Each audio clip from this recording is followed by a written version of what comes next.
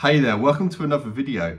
So this is the start of a video series I'm doing on a hair transplant top-up I had done 3 days ago now actually. So that's explaining why I'm a little bit short back and sides, or look like I'm joining the SAS. I think I'll probably prefer to say that one, to be honest with you.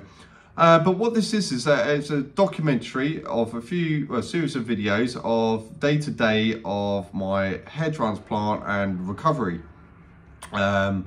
So yes, I had it done 3 days ago up in Manchester. So it was 2 years ago, pretty much the day I had the first top up.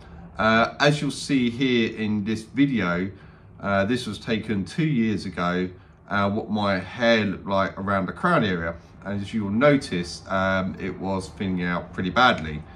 And this is now a picture of how my hair looks like a week ago. So you can see quite clearly that it really worked. So the hair transplant worked very well.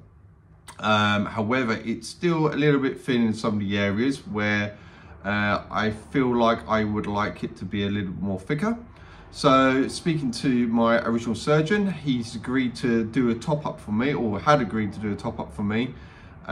So this is what this video is starting with. Let's roll back 3 days ago on my trip up to Manchester.